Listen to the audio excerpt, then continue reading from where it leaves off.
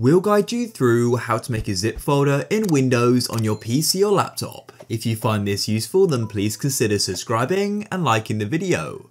So go and right click on your desktop and hover over New and then click on Folder.